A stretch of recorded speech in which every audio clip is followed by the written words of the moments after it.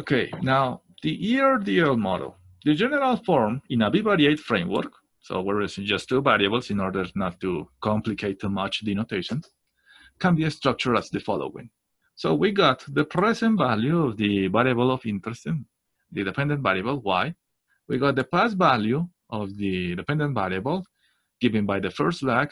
We got the second lag of the dependent variable, and we got up to p lags, right? P lags of the dependent variable.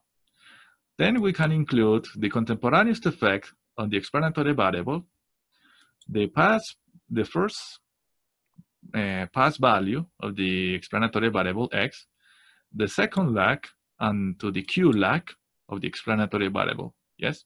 So this representation can be done as we have written down there with the sums, yes? So in this case, we got that the dependent variable in the present time is explained by a constant term given by c, and the summatory from j to 1 to rho to p lags, excuse me.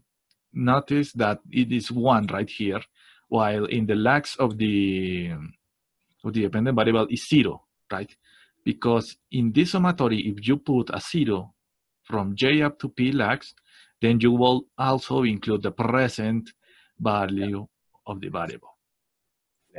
So it is nonsense to do that because the variable will be explained by himself, so there's no need. So it's nonsense.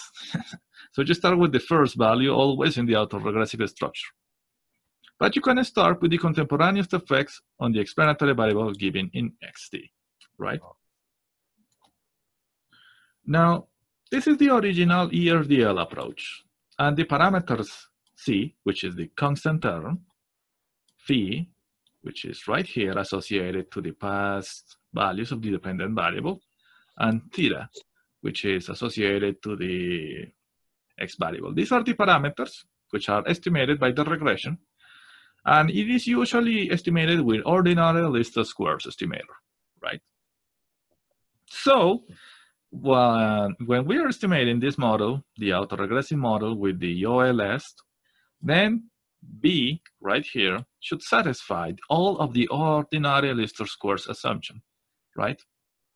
That includes no autocorrelation, that includes no heteroscedasticity, that includes functional form, and so on, right? But something over time that I have been observing of the use of these models, because I have given advice in bachelor and master thesis and doctoral thesis, is that these models are pretty flexible. When you include enough information of the explanatory variable and enough information of the dependent variable, then these problems would usually be fixed.